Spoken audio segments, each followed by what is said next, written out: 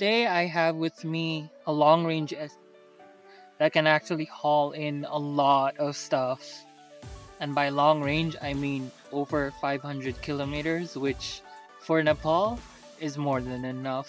I have the BYD E6, the all new facelifted version, so let's check it out. Seatbelts first.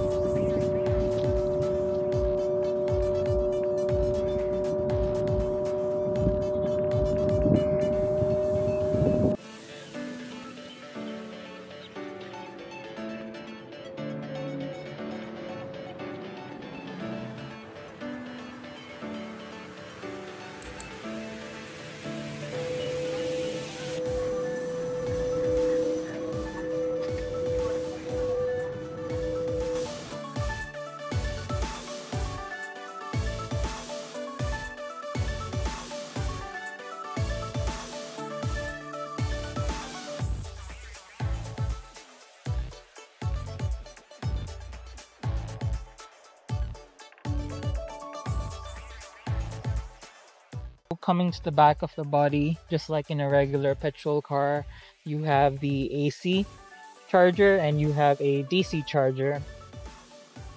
The car charges up to 80% in about 30 minutes if you can find a 60 kilowatt hour charger. So our NEA DC charger should do just about the trick, but otherwise it's a pretty long wait.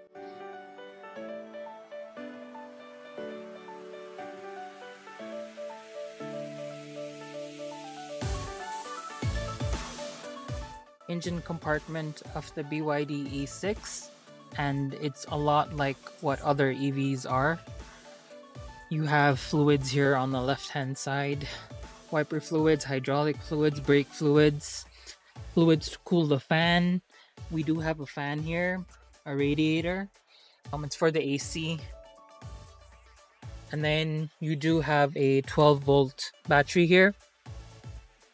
The 12 volt battery comes standard in EVs because you have a big battery underneath, but that is rated at 400 volts. And imagine what would happen if you connect a 400 volt battery into your cell phone. It would short circuit and burst for sure. These 12 volt batteries are used mainly to power appliances and sensors all around your car. So I'm talking about things like your music system, your headlights, your charger ports in the car, sensors, auto headlight sensors, rain wiper sensors, things like that. And then you have a fuse box on the side. So this is a high voltage converter. Basically what this does is it will change alternating current that you get in our transport wireage across the city into DC that is used by the car and is stored in the battery cells underneath the car. Something interesting about the E6 is that it is built on a 400 volts architecture system. So basically, the higher the voltage, the faster the car can charge. 400 is usually what most EV cars use. You have Teslas, you have Kias, you have Hyundais, all using between 300 to 400 to 500 systems. It's just the new cars, and I'm talking new as in like Ioniq 5 new, EV6 new, EV9 that Kia just released a year ago new, that use the 800 volt architecture, and so those things can supercharge real quick.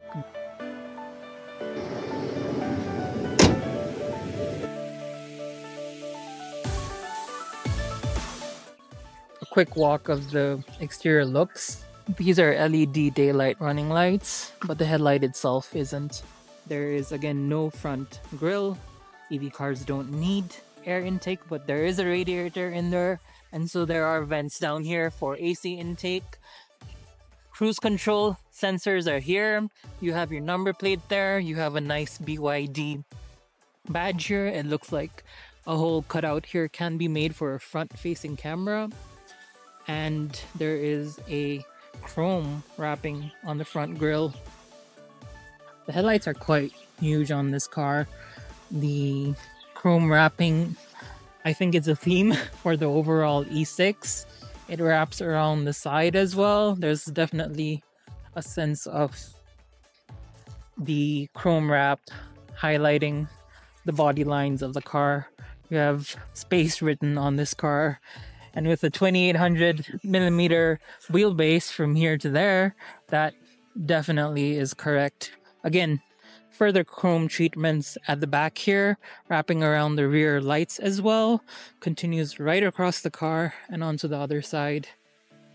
The rear lights also have a bit of chrome finishing to it, and it's got these long lines. They're also LED, by the way. In fact, all of the car's lights are LED except the headlights. The headlights are halogen. Even the interior lights, like this is LED. That is LED too. Quite interesting. 17-inch alloy wheel comes standard in this car. You have disc brakes again in all of the car's wheels. The front disc brakes are actually ventilated disc brakes. And then I think something good about this car is that it has good tire wall sizes that really help soak up Kathmandu bumps on the highway as well as in the city. With a car so large, I think it was really nice of BYD to put a rear windshield wiper. Yeah, so dusty. But this is definitely one of those must-have things in Kathmandu traffic. And then you have mirrors, but these are manually adjusted.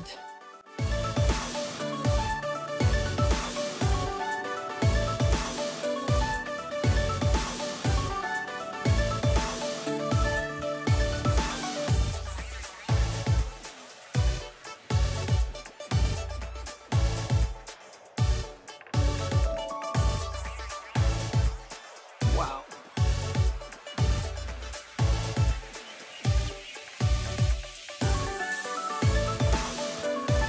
580 liters available. That is huge. Something great about this car is that it also has a spare tire. It is not the same size replacement as outside, but it's still a 17-inch replaceable tire. You do not have any space below the floorboard, and this is what a backpack looks like. Wow. Do you want to see how big the interiors are? Yeah, I'm not even joking. And I can bring my foot up here. I think one more person would still fit in here. I'm not kidding. I didn't figure out how to get the seat folded, but if this had been folded too, I don't know how big this would have been. Anyway, this is what 580 liters look like. So yeah, it's massive. As for cameras on the E6, well, there's only one, and it's at the back.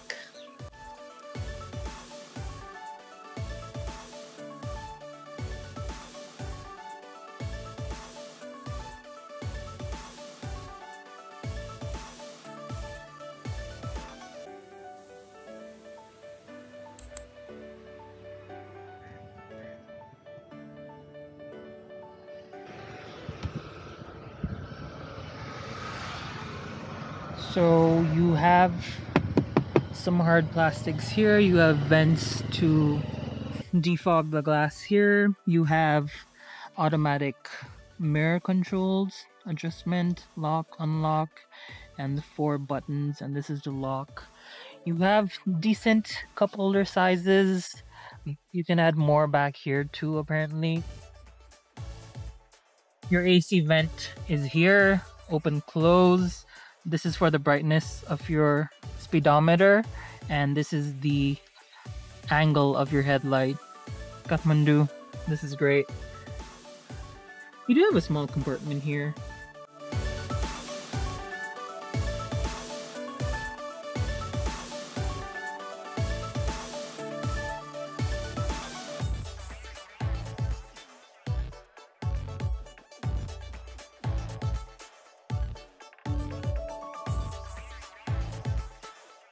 These are just buttons on the right hand side. You have a mode button, you have a call accept button. This is for your media controls and your volume. Starting the car is pressing your foot on the brake and then pushing the start button.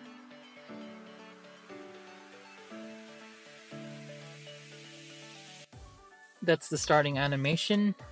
So as for the driver instrument cluster, you have a mix of both analog as well as digital, and again analog on this side.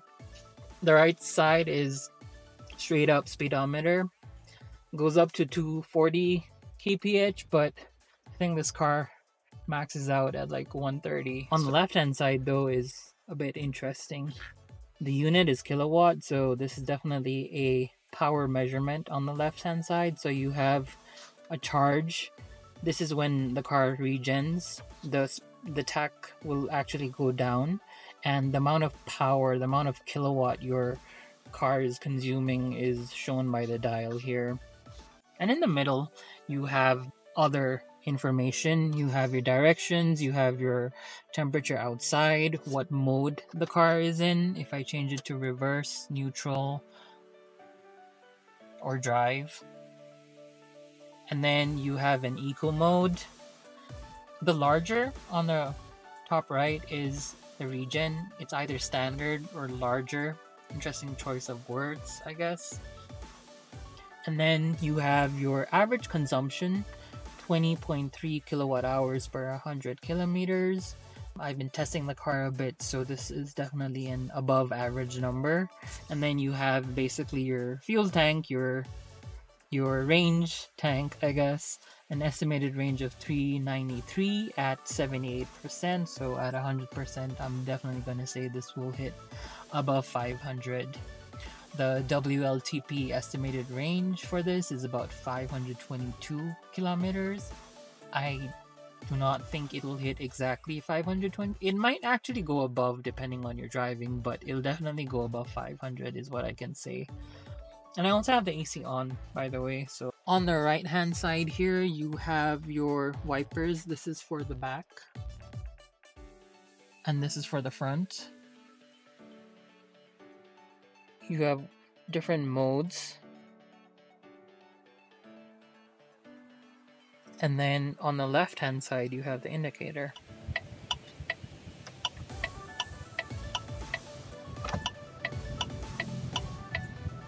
And if I twist the knob, I will get headlamps on, a dipped beam, position light, and this is in auto. And if I press this button on the side, it'll show me my trip way at the bottom.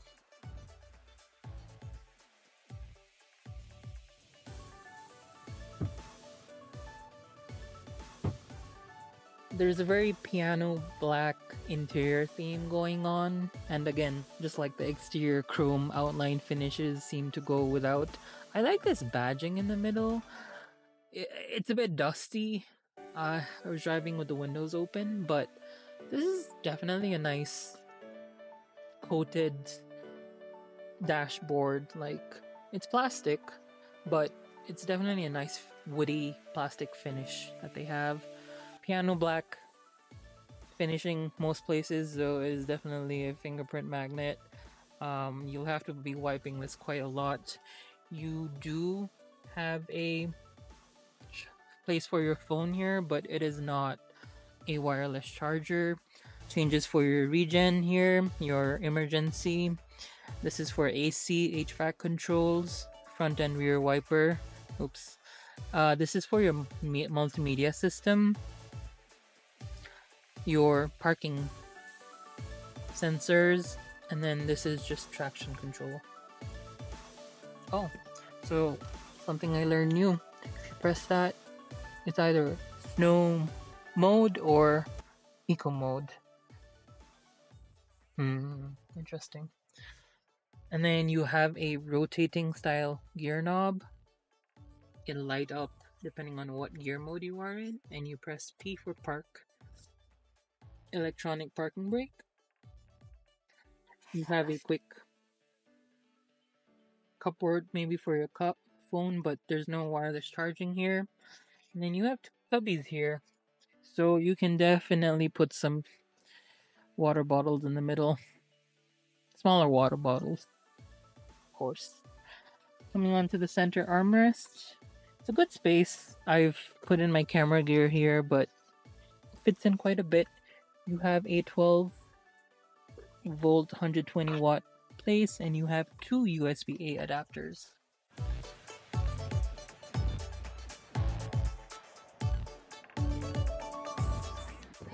On the passenger side, piano black plastic, but small space for your phone, bottle holder. Then once you go in, you have ample legroom. Decent sized glove box, though the opening isn't quite deep, it's a bit high. And you have sun visors with a mirror here. Looks like you can also take the sun visor out. Nice. It feels really spacious on the inside.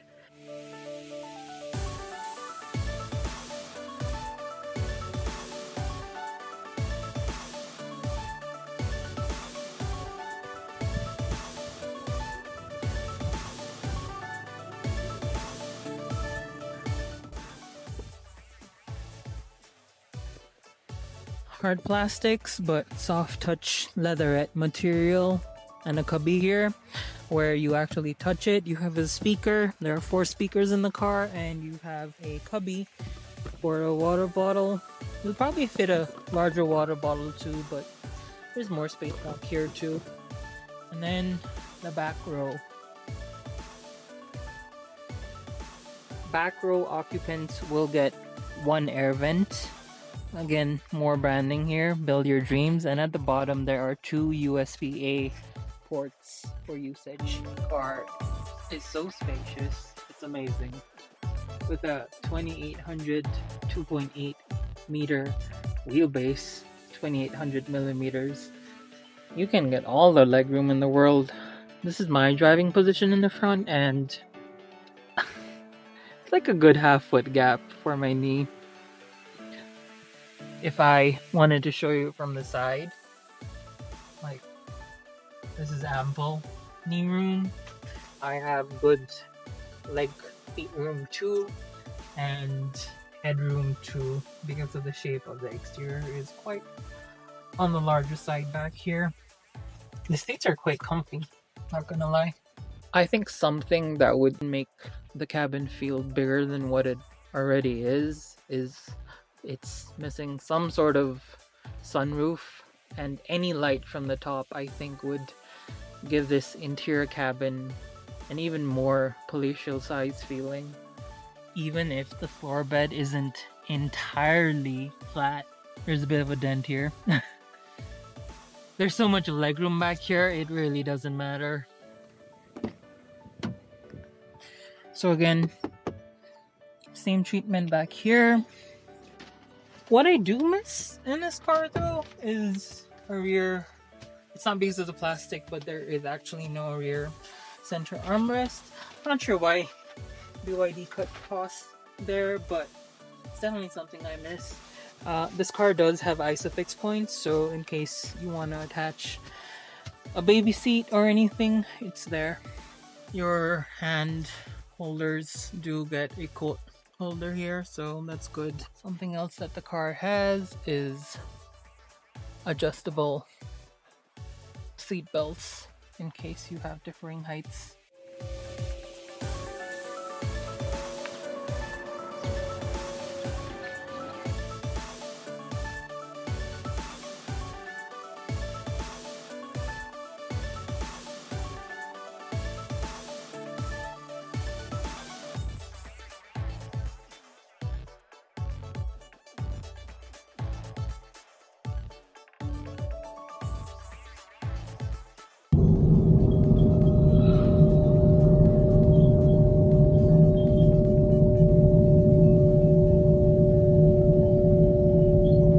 Do you hear that? It's the pedestrian warning system. It shuts off after 30 kilometers per hour, but it's a really loud whining sound. Honestly, for Nepal, I think it's great. No one here is an EV coming anyway.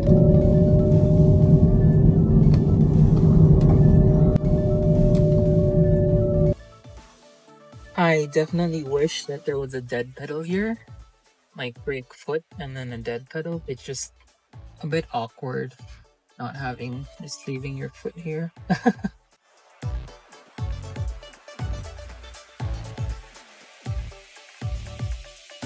The one thing I can feel straight off the bat about this car is that I would absolutely love this car on long distance drives.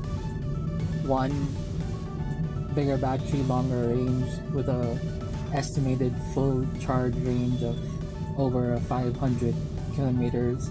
Feel like that would keep my mind at ease, but also the driving dynamics of this car just feel so pleasant. Like, it's a big thing on the road, but I'm really not feeling all that difficulty in navigating this car if the roads were wider, which naturally our highways are. The highways aren't like tiny gully roads that Kathmandu have, so I'm also really liking how smooth the accelerator pedal is, like no joke. It's quite smooth and receptive. It's not so sensitive that the moment you touch your accelerator pedal, it's quickly gonna whoosh away. So I will now test putting my foot down.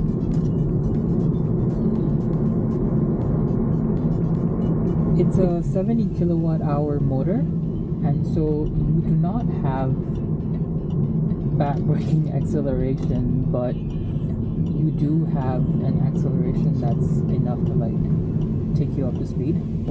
I am now approaching the sort of outskirts of the valley, which means I can test the car for a bit more high-speed stability, how the car reacts to more acceleration, braking. Braking just felt pretty okay.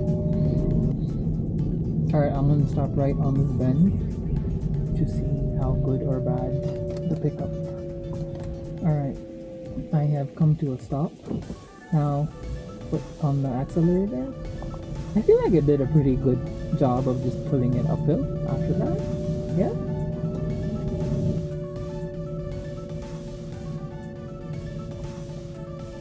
So again, stuck in the middle of the road. And the car just pulled. So I think it's going well.